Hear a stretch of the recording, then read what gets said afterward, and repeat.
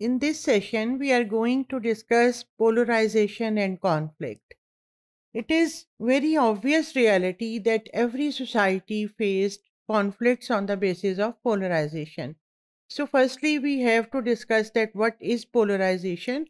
Polarization is the process that causes neutral parties to take sides in a conflict. यानी अगर कोई चाहे या ना चाहे समटाइम्स उसे किसी न किसी एक पार्टी या एक पर्सपेक्टिव की साइड लेना पड़ती है. This is the social reality. So it also causes individuals on either side of the conflict to take increasingly extreme positions that are more and more opposed to each other. क्यों conflict कैसे होता है? Polarisation का मतलब तो हो गया कि डिवीजन है, लोगों को एक पार्टी की तरफ टिल्ट है या साइड ले रहे हैं. लेकिन कॉन्फ्लिक्ट में पोलराइजेशन तब कन्वर्ट होती है जब ये डिवीजन बहुत एक्सट्रीम हो जाती है, यानी बीच में कॉम्प्रोमाइज की सिचुएशन जो है वो कम होती है. तो then it polarisation converts into the conflict. So political polarisation thus fuels a perception of society as a struggle between us versus them, and may yield high levels of mutual conflicts between ideologically opposing groups.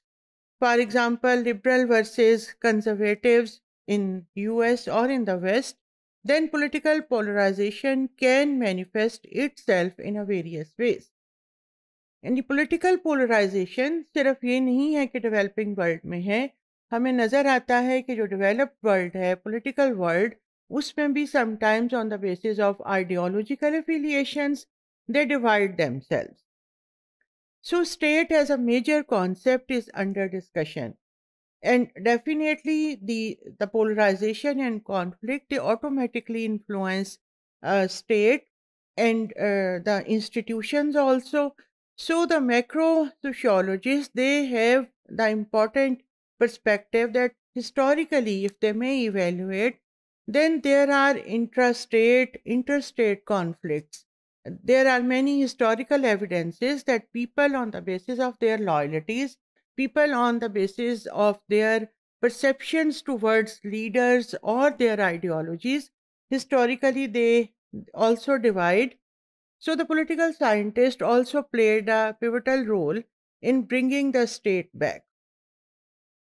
So in we can observe that political scientists have the perception that the state is important, and if there is some issue, if there is some conflict, but the central force to collect all the groups, जहाँ लोग इकट्ठे हो जाएंगे, वो force कौन सी है? वो state की है. जो स्टेट बाय फोर्स भी कई दफ़ा लोगों के कॉन्फ्लिक्ट्स को ख़त्म करने के लिए एफर्ट करती है.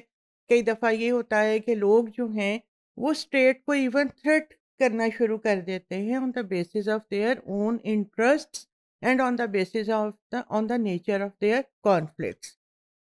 So we can say that in the modern global society, when the world is also experiencing the rise of civil societies, अब वो टिपिकल माशरे, अब वो टिपिकल स्टेट्स नहीं रही हैं. अब हर जगह पर पूरी दुनिया के अंदर, चाहे वो डेवलप्ड वर्ल्ड हो चाहे डेवलपिंग वर्ल्ड हो, सिविल सोसाइटी राइज कर रही है. सिविल सोसाइटी का क्या मतलब है? कि वो लोग जो खुद को वॉलंटरली प्रेजेंट करते हैं कि जहाँ कहीं इश्यूज हैं, जहाँ कहीं प्रॉब्लम है, उन जगहों को, उन मामलात को वो संभालें और उनके ऊपर आवाज़ उठाएं. यानी मुख्तसरन हम ये कह सकते हैं कि polarisation is the reality, because everyone has his और हर लाइकिंग डिसलाइकिंग. अब ये लाइकिंग डिसलाइकिंग किस बेस पर हो सकती है? समटाइम्स एफिलिएशन की बेस पर हो सकती है. समटाइम्स हम ये समझते हैं कि हम सही हैं और दूसरा गलत है. इसी तरीके से दूसरा ये समझता है कि वो सही है और हम गलत है. तो ये जो हम और तुम की आपस की लड़ाई है, और हर माशरे के अंदर मौजूद है.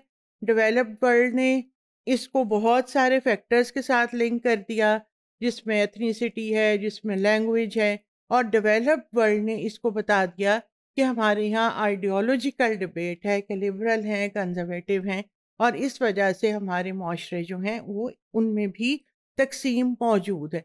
मगर ये तकसीम जो है जब इख्तलाफ की शक्ल इख्तियार कर लेती है, कॉन्फ्लिक्ट आ जाता है, तो फिर बहुत सारी और फोर्सेस को इकट्ठा होना पड़ता है, एक्टिव होना पड़ता है to settle down the situation.